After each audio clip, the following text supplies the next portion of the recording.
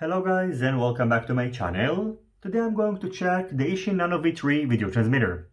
In this quick video I'm going to go over its features and specs, show you how to set it up, measure its output power, and finally head outdoors and test it out. First of all, in terms of packaging, along with the VTX you're getting the user manual, a simple linear antenna with an IPEX connector, and 6 9cm long silicone coated wires. As for its specs, the Eachine Nano V3 VTX supports 40 channels, features RC Tramp protocol, has a selectable output power of 25, 100, 200 and 400 mW, uses an IPEX antenna connector, features a non-board microphone, and its DC input voltage is 5 volts. In addition, its outer dimensions are 13.7 by 35.3 by 3.6 mm. It supports both 20 by 20 mm M3 and whoop style 25.5 by 25.5 mm M2 mounting holes, and it weighs 2.3 grams. As for setting up the VTX, in case you would like to do it manually, you can use this button, and then you have to make sure that the RX pad on the VTX is not connected to a flight controller.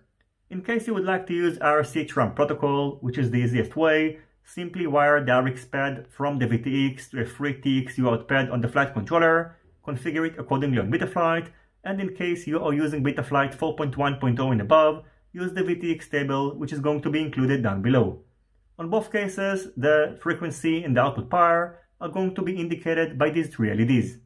In addition, one important thing that you should note when powering the VTX is that its DC input voltage is strictly 5 volts, so in case you are going to power it with a higher voltage, you are going to damage the VTX.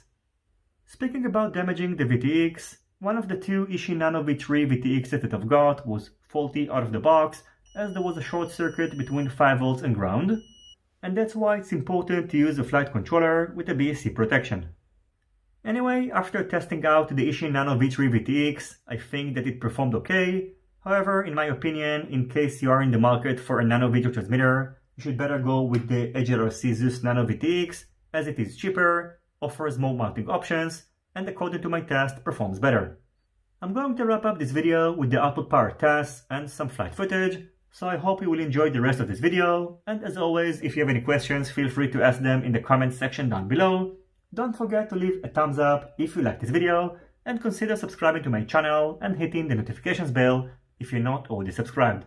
See you on my next videos, and goodbye.